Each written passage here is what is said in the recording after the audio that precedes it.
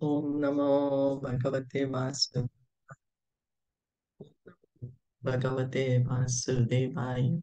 Om Ajnana Timirandasya Gyananjana Shalakaya Chakshurunmalatam Yena Tasmai Shri Gurave Namah. Nama Om Vishnaya Krishna Krishnaya Bhutale Srimate Bhaktivedanta Swami Amine Namaste Saraswati Deve Gauravani Pracharine Nirvisesh Adi Paschatya Deshani Jai Shri Prabhu Nityananda Shri Advaita Gadadhar Shri Vasadi Gaura Bhakta Hare Krishna, Hare Krishna, Krishna Krishna, Hare Hare, Hare Rama, Hare Rama, Rama Rama, Hare Hare. New reading from Bhagavad Gita as it is, chapter 2, text 62. Dhyayato Vishayan Pumsaha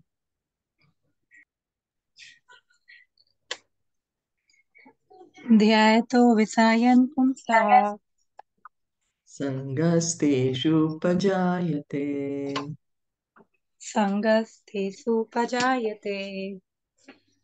Sangat Sanjayate Kamaha सङ्गात् सञ्जयते कामः Kamat Krodho Vijayate. Kamath क्रोधोऽभिजायते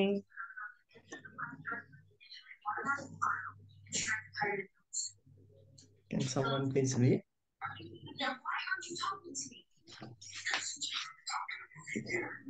Okay, I can read. Translation. While contemplating the objects of the senses, a person develops attachment for them, and from such attachment, lust develops, and from lust, anger arises. Purport. One who is free, one who is not Krishna conscious is subjected to material desires while contemplating the objects of the senses. The senses require real engagements, and if they are not engaged in the transcendental loving service of the Lord, they will certainly seek engagement in the service of materialism. In the material world, every in,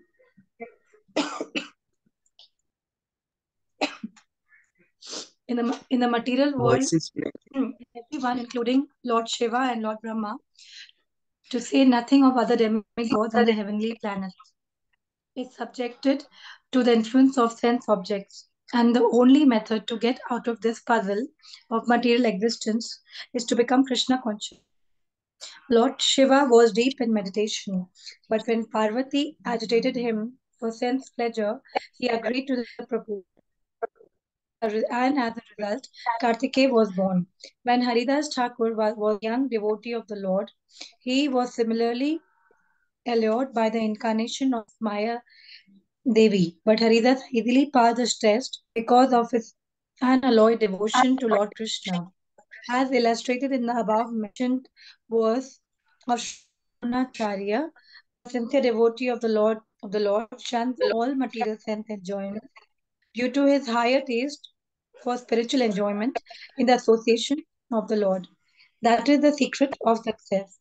One who is not, therefore, in Krishna consciousness, however powerful he may be in controlling the senses by artificial repression, is sure ultimately to fail, for the slightest thought of sense pleasure will agitate him to gratify his desires.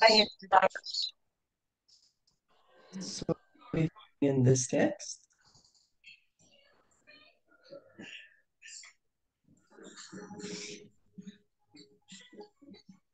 how do we get attached to something or someone? Well, anyway, how do we get attached?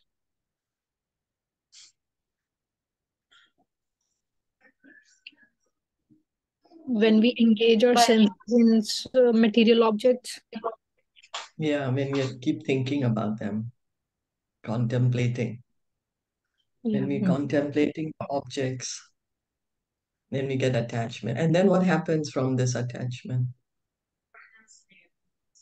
Anger, anxiety, First, lust. lust. Yeah. Yeah, first, lust. The desire to attain these objects, the desire to enjoy these objects develops. So, first, we are just thinking about something, whatever, how we want to enjoy. Then we get attached to that enjoyment. Then we get a desire to enjoy, like too much desire. And then when the desire is not fulfilled, then we get angry. That's how anger arises. Mm. So Prabhupada is helping us point out in the purport that the senses, they need some engagement. They can't be just left loose. The mind has to think of something, the eyes have to see something, you know, the ears have to hear something. Now it's our choice. If we engage them in material things, then we are hearing what happens. We are going to get attachment for them, then get lust, then greed, and lust, and then anger. But Prabhupada is pointing out, he's showing us the right way. He's saying if the senses are engaged in Krishna's service, then we don't need to go through all this. In fact, we can come to the transcendental platform. We can become Krishna conscious. We can think of Krishna, engage our senses in Krishna. Then instead of lust, the heart, in fact, gets clean more and more. And the pure love that is there in our heart gets revealed more and more.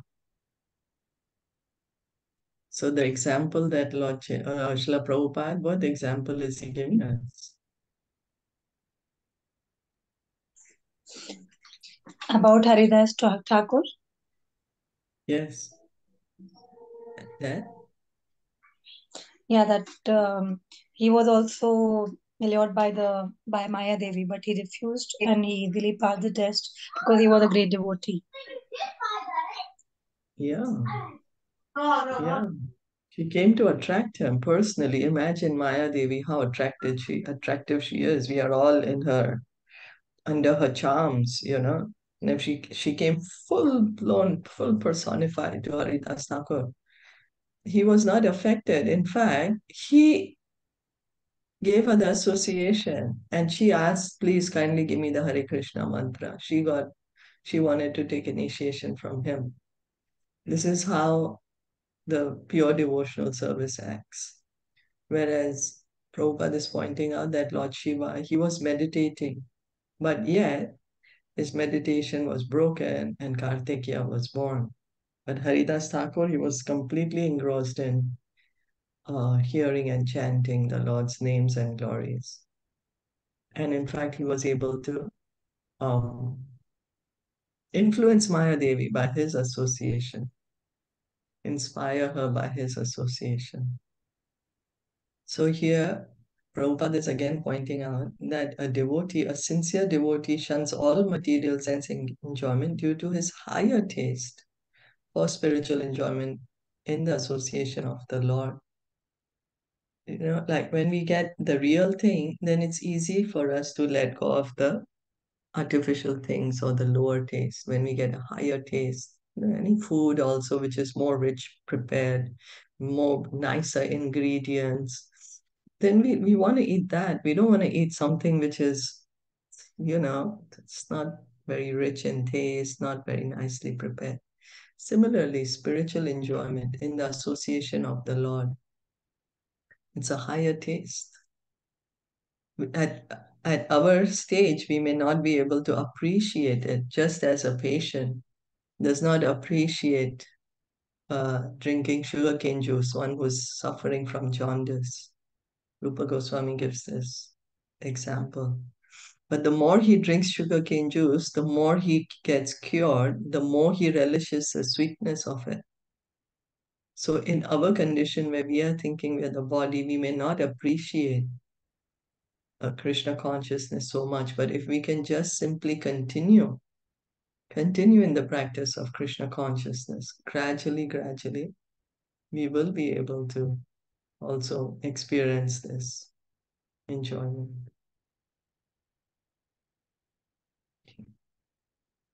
And Prabhupada is saying, however powerful we are, if we artificial try sense control, we will fall down. Artificial sense control is not permanent solution. Like Vishwamitra, he meditated for 60,000 years, but yet then Menka was born, you know. But again, Haridas Thakur, he was chanting, and even when the prostitute came to him, there was no struggle for him. In fact, the prostitute became his devotee. So this is what Prabhupada is helping us understand, that our senses can get real enjoyment in the association of Krishna by engaging in service. Krodhat bhavati sammoha. Krodhat bhavati sammoha. Sammohat smriti vibramaha. Sammoha smriti vibrama. Smriti bhramshat buddhi nasho. Shrimti brahmasad buddhinaso. Buddhi nashat pranashyati. Buddhi nashat pranashyati.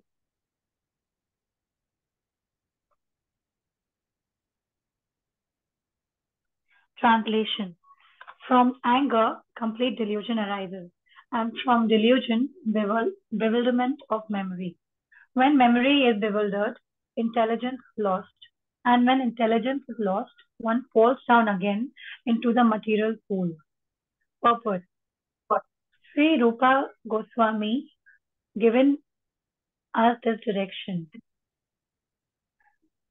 Prapanna chittakaya buddhya hari sambandhi vastuna mumuksubhi parityago verum gyam falga kathyate. By the development of Krishna consciousness, one can know that everything has its use in the service of the Lord. Those who are without knowledge of Krishna consciousness artificially try to avoid material objects, and as a result, although they desire liberation from material bondage, they do not attain to the perfect stage of renunciation. Their so-called renunciation is called falgu, or less important. On the other hand, a person in Krishna consciousness knows how to use everything in the service of the Lord. Therefore, he does not become a victim of material consciousness. For example, for an impersonalist, the Lord or the Absolute, being impersonal, cannot eat, whereas an impersonalist tries to avoid good eatables. A devotee knows that Krishna is the supreme enjoyer and that he eats all that is offered to him in devotion. So, after offering good eatables to the Lord, the devotee takes a remnant called prasadam. Thus, everything becomes spiritualized, and there is no danger of downfall. The devotee takes prasadam in Krishna consciousness, whereas the non-devotee rejects it as material. The impersonalist therefore cannot enjoy life due to his artificial renunciation, and for this reason, a slight agitation of the mind pulls him down again into the pool of material existence. It is said that such a soul, even though rising up to the point of liberation, falls down again due to this not having support in devotional service. So then Krishna continues to say that once we get angry, then delusion, we get deluded, right?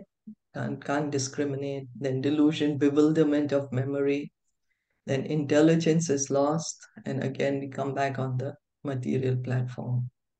So it all starts from contemplating the sense objects. We can see how important it is to engage the senses properly. Otherwise, we are all here in the material room. So Rupa Goswami says in his Bhakti Rasamrita Sindhu that everything, as we get more and more purified, as we progress in Krishna consciousness, we can understand that everything can be used in Krishna's service.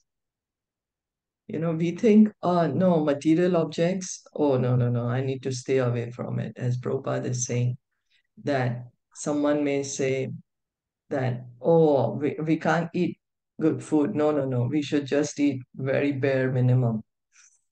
But everything belongs to Krishna, so we can offer Krishna all the nice, palatable dishes and accept it as prasad. We say, no, I need to give up this. But does it belong to us in the first place? What does it mean that we have to give up? Oh, I have to renounce this. I cannot enjoy this.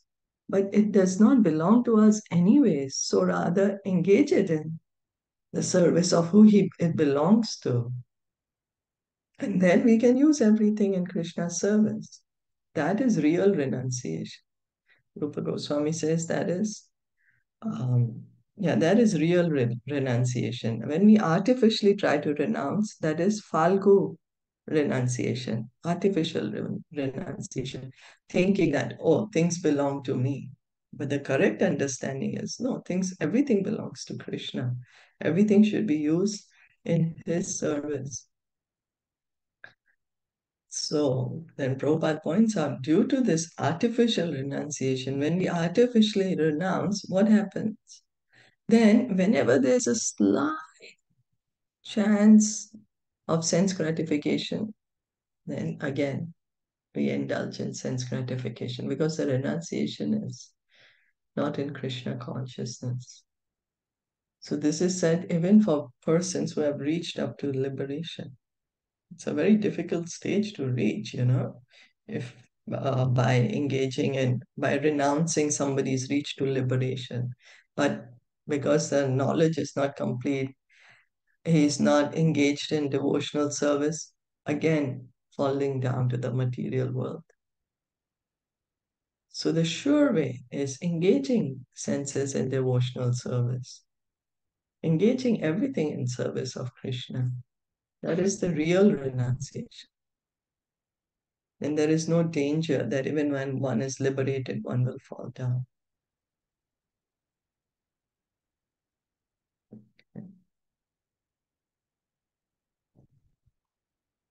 So then the same example would apply in this verse as we did of the earlier verse, of Haridas Thakur.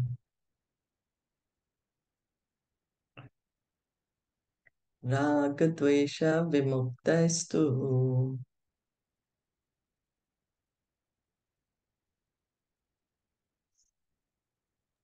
Ragadvesha vimuktastu Vishayan Indriyascharan Vishayan Indriya Vishayan Indriyascharan Atma Vashyar Vidyetyatma Atma Atma Vashyar Vidhetyatma Prasadam Adhikachati. Prasadam Adhigachati. Translation.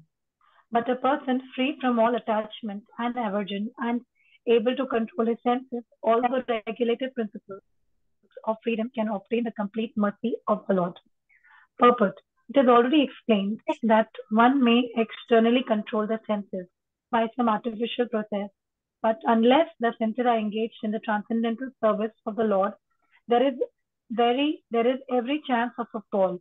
Although the person in full Krishna consciousness may apparently be on the sensual plane, but because of his being Krishna conscious, he has no attachment to sensual activities. The Krishna conscious person is concerned only with the satisfaction of Krishna and nothing else. Therefore, he is transcendental to all attachment and detachment. If Krishna wants, the devotee can do anything which is ordinarily undesirable. And if Krishna does not want, he shall not do that which he would have ordinarily done for his own satisfaction. Therefore, to act or not to act is within his control because he acts only under the direction of Krishna. This consciousness is the causeless mercy of the Lord, which the devotee can achieve in spite of his being attached to the sensual platform. To the consciousness. Krishna Srila Prabhupada is saying that when we act for our own enjoyment, that is material consciousness, body consciousness. But a pure devotee, why does he act? To satisfy Krishna. That's his only concern. So it's not that he is not doing anything, that he's just sitting in one corner like a dead stone. No, he's doing all activities. But the intention is for the satisfaction of Krishna. And so that's the reason his senses get purified and he doesn't get bound. He's transcendental, Prabhupada is saying, to attachment and detachment. Because he's not, what shall we say? He has no personal agenda in this. He has nothing personal. He just wants to please Krishna in whatever he's doing. And because of that, he's not concerned what's the gain, what's the loss. He's not concerned to any particular, he's not concerned with any particular circumstance. He's just wants to satisfy Krishna.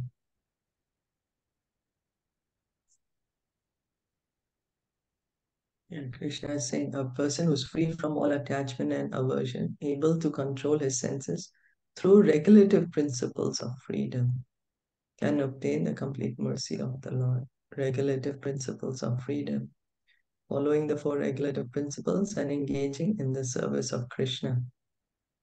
And this can be achieved by the mercy of the Lord, causeless mercy of the Lord. So we are encouraged again and again to engage the senses in the service of the Lord.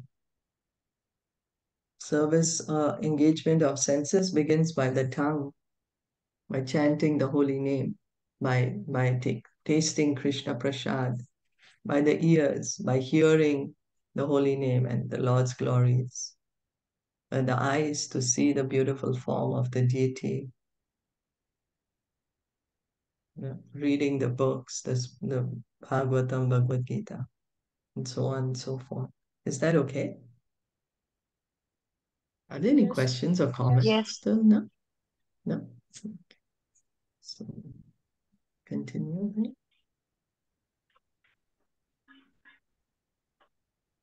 Prasade sarva. Yes. Prasade No, Bhavi, please continue. sarva dukkhanam. Prasade sarva dukkhanam. Hanir asyopajayate. Hanir asyopajayate. Prasanna chetaso hi ashu.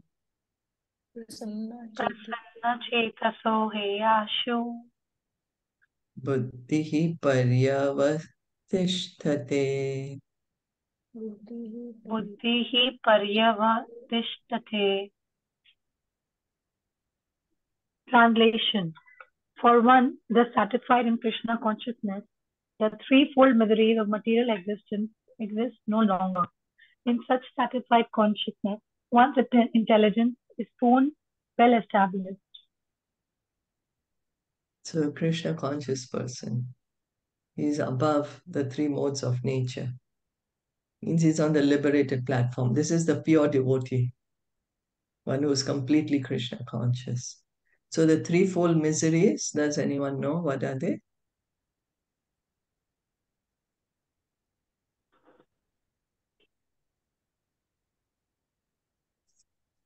The threefold miseries are: one is the misery which is caused by our own body and mind.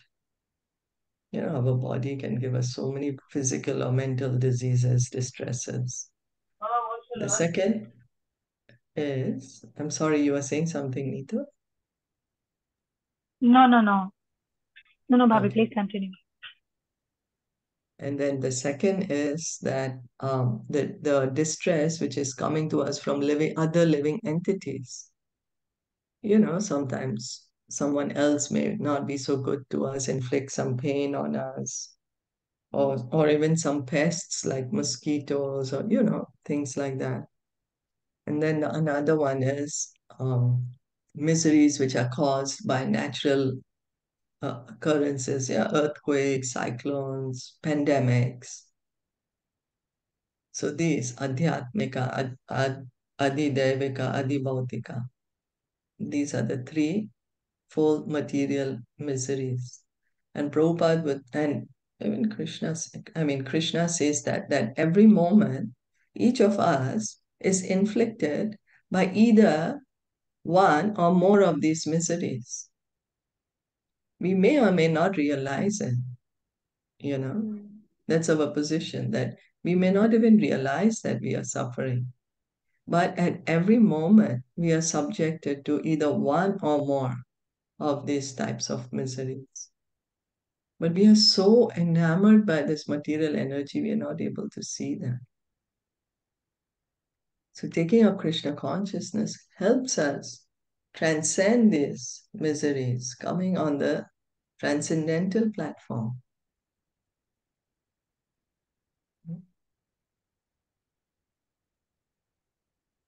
Okay. Nasti buddhir ayuktasya Nasti buddhir ayuktasya na cha ayuktasya bhavana. na chayukasya bhavana न चाभावयतः शान्तिर् na chabhavyata shanti अशान्तस्य कुतः सुखम्. ashantasya kutha sukham. Translation. One who is not connected with the Supreme in Krishna consciousness can have neither transcendental intelligence nor a steady mind, without which there is no possibility of peace.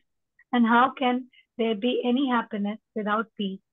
Unless one is in Krishna consciousness, there is no possibility of peace. So it is confirmed in the fifth chapter that when one understands that Krishna is the only enjoyer of all the good results of sacrifice and penance, that he is the proprietor of all universal manifestations, and that he is the real friend of all living entities, then only one can have real peace. Therefore, if one is not in Krishna consciousness, there cannot be a final goal for the mind. Disturbance is due to want of an ultimate goal. And when one is certain that Krishna is enjoyer, proprietor, and friend of everyone and everything, then one can, with a steady mind, bring about peace. Therefore, one who is engaged without a relationship with Krishna is always in distress and is without peace. However, however much he may make a show of spiritual advancement in life, Krishna consciousness is a self-manifested peaceful condition, which can be achieved only in relationship with Krishna.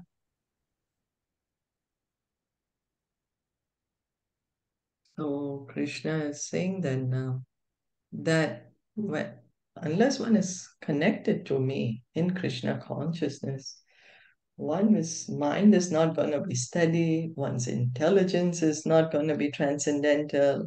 And in that condition, when the mind is always agitated, how can one be peaceful? And if one is not peaceful, how can one be happy? We all want to be happy, but we are looking for happiness in sense enjoyment, that I will engage my senses in this and I will be happy, without understanding that our real enjoyment is only where in Krishna consciousness, when we can engage our senses in the service of Krishna. Service of Krishna begins by hearing and chanting. When we hear and chant more and more, we will enjoy more and more this hearing and chanting. That is the happiness of Krishna consciousness. So, but what we are thinking is, no, I'm going to enjoy separate from Krishna. But that, in fact, leads to us having a very, very disturbed mind and without any peace. And of course, if there's no peace, how could we be happy? So Krishna says in 5th chapter 29 that how can we have real peace? How can we have real peace? We have to understand. We are thinking we are the enjoyer, but we have to understand Krishna is the only enjoyer. All the enjoy of all good results, sacrifice and penance. We are thinking all sacrifice, penance, all that is for our enjoyment. Krishna is saying, no, he is the only enjoyer. And then we are thinking all this, so much belongs to me. I'm the owner. But the real owner is Krishna. We may be temporary owners for some time, but the eternal proprietor is Krishna. And we think we are the best friend of everyone, but actually the real friend of all living entities is Krishna. And if we are able to understand it, then we can have real peace. Not just some artificial adjustment of the mind. No, but real peace. If we can understand this. Prabhupada would say this is the peace formula. If we can understand Krishna is the only enjoyer, he is the proprietor, and he is the best friend. And what we are trying to do is we are trying to compete with Krishna, and that becomes our struggle for existence. We have taken up this competition against him. So, but the steady mind can have come only when we can understand that it's Krishna. Prabhupada is saying that Krishna is the enjoyer, proprietor, and a friend of everyone and everything. Then one can, with a steady mind, bring about peace. Till then, our mind is always agitated, always agitated, always in distress. So, Krishna consciousness is a self-manifested peaceful condition which can be achieved only in relationship with Krishna. So, it's not an artificial adjustment of the mind. No, we simply engage in hearing and chanting. And gradually, we will we will get transcendental intelligence. Mind will get steady. We will understand Krishna's position and become peaceful.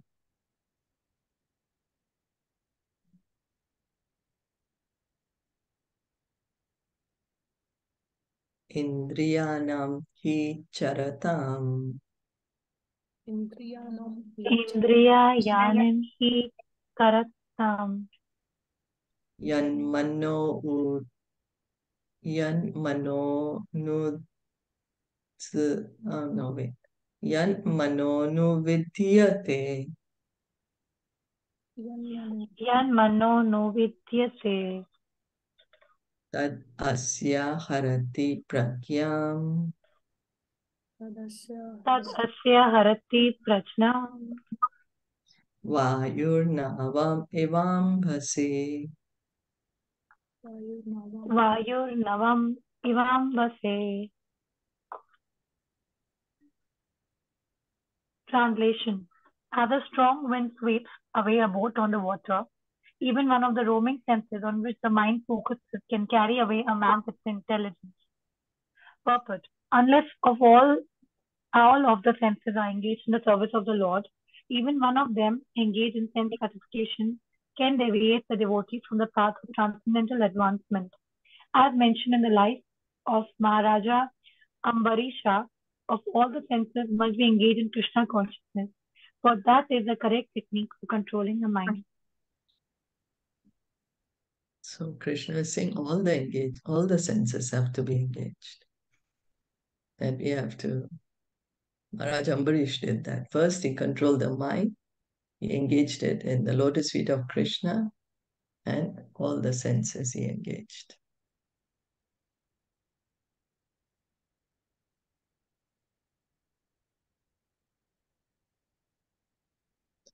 Tasmad yasya mahabaho Tasmad yasya Tasmat yasya mahabhaho nigritani sarvashah Nikrita. Nikritani sarvasha. Indriyan indriyarthebhyas. Indriya yanin indriyarthebhya. Tasya pragya pratisthita. Tasya prajna pratishtha. Does anyone wants to read? Okay, I can read. Hmm. Translation. Therefore, O mighty armed, one whose senses are restrained from their objects is certainly of steady intelligence. One can curb the forces of sense gratification only by means of Krishna consciousness or engaging all the senses in the transcendental loving service of the Lord.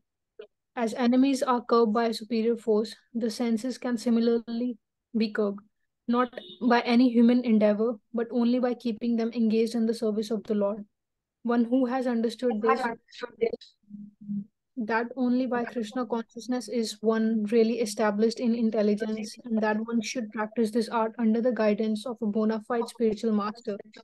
It's called a sadhak, or a suitable candidate for liberation. So we just heard in the previous verse that even one of the roaming senses can, sweep the mind away. One of the roaming senses can bring about devastation. So sometimes there's examples to explain us is given like how the fish sees the bait, the worm, doesn't realize it's a bait for him. The fish is seeing the worm and saying, I'm going to enjoy. Catches hold of it, but gets caught in the bait. This is how it just gets caught. And then the moth, they just go around the fire, so attracted to the fire, will go round, round, round to the fire, ultimately get burnt, causes their destruction. Then the male elephant, that's how they catch the male elephant. They keep the she elephant there, and just next to her, they dig a deep pit, cover it with grass. The male elephant gets attracted to her. He wants to go to her. When he's attracted, he falls down into the pit. That's how he get caught. That's how they catch the elephants. So like how our different senses, they bring about our downfall. Now, here again, Prabhupada is saying that how can we what do we say, control our senses? How? Only when we engage them in Krishna's service, transcendental loving service of the Lord. That's the only way.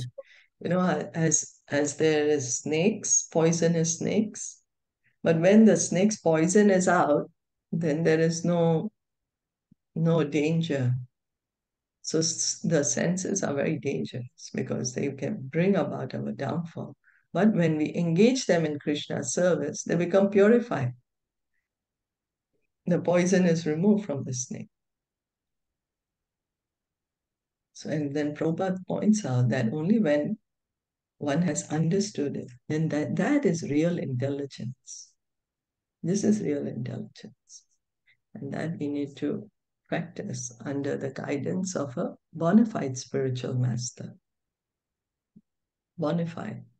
Why the word bona fide is used? Because if I just take up, Prabhupada would give the example, if I just take up 2 boxes, paint one green and one red and put it by the road, put a letter in it, the mailman is not going to come and take the letter. The letter is not going to be received by the person I want to send it to. But if I actually go to an authorized mailbox, authorized by the postal system, post a letter there, it will reach to the person I want to send it to. Similarly, the spiritual master has to be bona fide. He should be coming in the disciplic succession. He's an authorized representative of Krishna. And he can for surely take us to Krishna. And what are the senses they are talking here? Are those the five senses we have, or is there anything It's more? the senses, the eyes, the ears, the nose, the tongue, the skin, Touch. the Mm. hands, legs. Hands and legs also senses. If we see, they're the working senses. The hands, Okay. the legs, then the mouth, then the anus, the genitals. So then those are the working senses. Okay. Then, yeah, knowledge acquired. Yeah. Okay.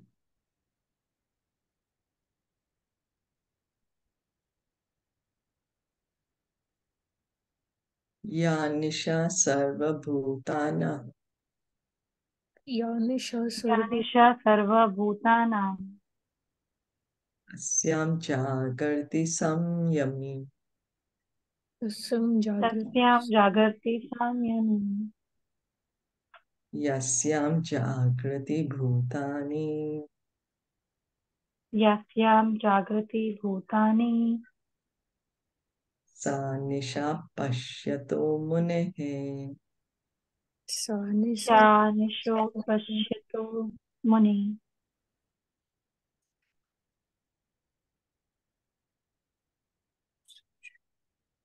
Oh, translation.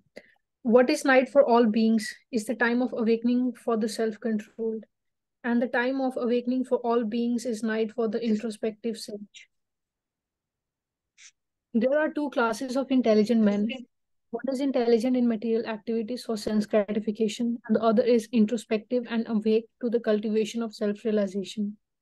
Activities of the introspective sage or thoughtful man are night for persons materially absorbed.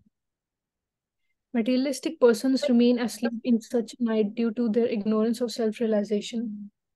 The introspective sage remains alert in the night of the materialistic man. The sage feels transcendental pleasure in the gradual advancement of spiritual culture, whereas the man in materialistic activities, being asleep, self realization, dreams of varieties of sense pleasure, feeling sometimes happy and sometimes distressed in his sleeping condition. The introspective man is always indifferent to materialistic happiness and distress. He goes on with his self realization activities undisturbed by material reactions. So then what is Krishna saying? What is night for all beings is the time of awakening for the self-control. And the time of awakening for all beings is night for the introspective sage. How so? Prabhupada is helping us explain that. Two classes of intelligent men. What is that? One is intelligent of how can I enjoy this material world, and another one has the intelligence that how can I get self-realized. So both are intelligent. One is having intelligence of how I can enjoy this world, and the other one is seeing, oh, how can I get liberated, self-realized. So what happens is the activities of both of them are different. What the materialist, when a person wants to enjoy the material world, the activities that they indulge in, that does not interest the sage, the introspective sage. So it's night for him. He's not interested in those things. Whereas the activities that he is interested in, maybe he's hearing, he's interested in hearing, chanting. He's feeling transcendental pleasure, as Prabhupada is saying, in spiritual culture. But then the one who is engaged in enjoying this world is not interested in those activities. So when the person is returning from the person is awake whole night trying to dance away the night, drink away the night. The transcendentalist is sleeping. And when the transcendentalist is waking up to do his hearing, chanting, bhajan, that time the other person is going to sleep. Yes, does that make sense? Yeah.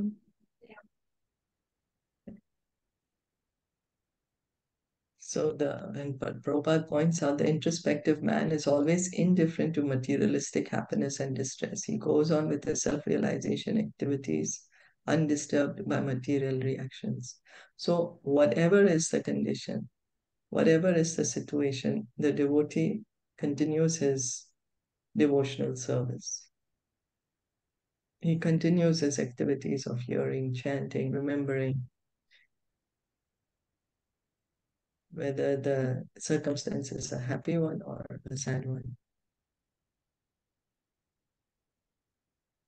So here sleeping Apuryamanam. Yes, I'm sorry. sorry. I just wanted to know if sleeping condition refers to ignorance here in this Well, paragraph. but we would say ignorance because sleeping, we heard also that the sage is sleeping. It's just that one is not interested in each other's activities. Okay. One does not participate in each other's activities. And also, as we just mentioned, that at night, someone who's drinking and at the Mm, bars, that time the sage is sleeping. And then when the person is returning from the bar, say 4 o'clock in the morning, he's going to mm, go to sleep. But the pure devotee, he's waking up to do his hearing and chanting. okay. Yeah. Well, it could be even different times of the day, but it's just that they're not interested in each other's activities. Yeah. Yeah, thank you.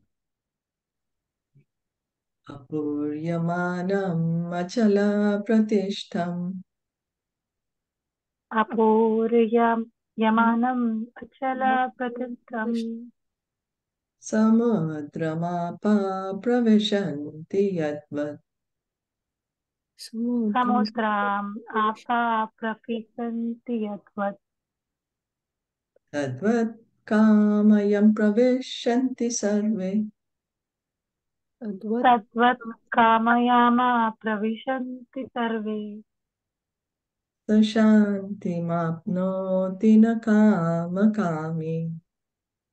Sushanti sashanti apnoti na kama kama.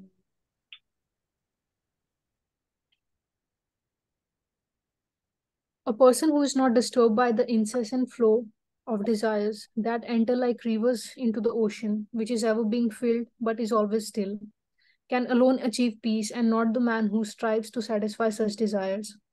Although the vast ocean is always filled with water, it is always, especially during the rainy season, being filled with much more water. But the ocean remains the same, steady. It is not agitated, nor does it cross beyond the limit of its brink. That is also true of a person fixed in Krishna consciousness. As long as one has the material body, the demands of the body for sense gratification will continue. The devotee, however, is not disturbed by such desires because of his fullness. A Krishna conscious man is not in need of anything because the Lord fulfills all his material necessities. Therefore, he is like the ocean, always full in himself. Desires may come to him like the waters of the rivers that flow into the ocean, but he is steady in his activities, and he is not even slightly disturbed by desires for sense gratification. That is the proof of a Krishna conscious man, one who has lost all inclinations for material sense gratification, although the desires are present, because he remains satisfied in the transcendental loving service of the Lord. He can remain steady like the ocean and therefore enjoy full peace. Others, however, who want to fulfill desires even up to the limit of liberation, what to speak of material success, never attain peace. The fruitive workers, the, the salvationists, and also the yogis who are after mystic powers are all unhappy because of unfulfilled desires. But the person in Krishna consciousness is happy in the service of the Lord and he has no desires to be fulfilled. In fact, he does not even desire liberation from the so called material bondage. The devotees of Krishna have no material desires and therefore they are in perfect peace. So, um, Prabhupada is helping us point out that the ocean is always full of water. Yet, when the monsoon comes, the rivers are gushing into the ocean, there's so much more water, still the ocean is the ocean. It doesn't overflow. It doesn't overflow. So that's a comparison given to a Krishna conscious, a pure devotee. A pure devotee. He's not disturbed by the desires for sense gratification. Why? Because he's so happy engaging in Krishna's service. He's so happy in his hearing, chanting, doing his bhajan, serving the deity, that he's not bothered by these material desires. That's why I say he's like the ocean, always full in himself. He's steady in his activities. He's not disturbed by the desire for sense gratification. That's a proof of a Krishna conscious man. So we can see how much pleasure there is in being Krishna conscious, because we are all pleasure seeking. We are not going to take up suffering voluntarily. We all want to be happy. So we can see how much happiness there is in being Krishna conscious, that the pure devotee, he's not even bothered by engaging in material sense gratification. He's experiencing the highest pleasure in relation to Krishna. Krishna is the reservoir of all pleasure.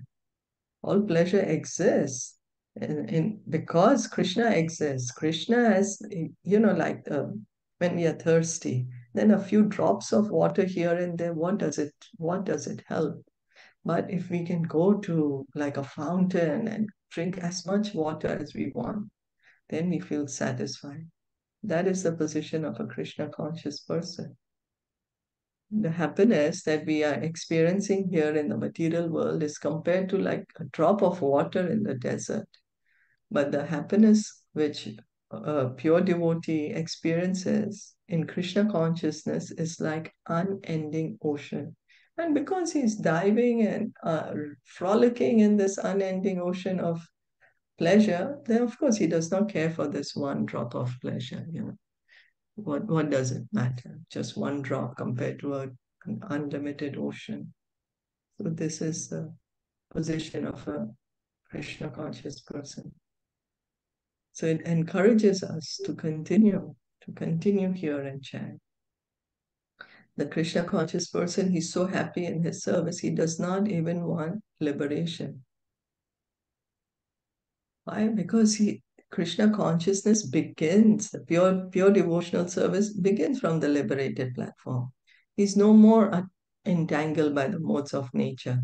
Krishna says in 18th chapter, 1854, Brahma Bhuta Prasannatma na sochati na kankshati sama sarveshu bhuteshu mad bhaktim labhate para.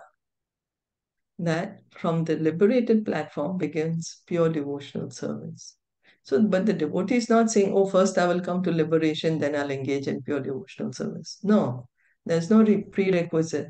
He is just engaging in hearing chanting, engaging in his devotional service. And automatically he comes to liberation without striving for it separately. He's just engaging in devotional service. He wants to revive his relationship with Krishna. He wants to revive his love for Krishna. And liberation just comes automatically. Is that okay? Yeah. Yes. Maybe we can stop here for today. I'm not sure how long is the next one. Yeah, let's stop here for today. Were there any other questions or comments? Did you want to discuss anything? No, not for me. I'm sorry? It's good. No, not So the from my more we side. hear, so the more we hear, the more we chant, the more Yeah. our senses will get purified. The more we visit the temple, the more we engage in Krishna's service, the more our senses will get purified, the more we can um, be situated in our relationship with Krishna. the more we can give up our attachment to this material world, the more we will get attached to Krishna. So the more we add Krishna to our life, the more we will be situated in our real identity.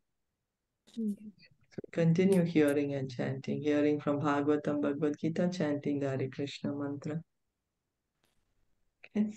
Thank you so much, everyone, for listening and enjoying it. Srila Prabhupada ki jai, Gaur Bhakta Vrinda ki jai. Hare Krishna.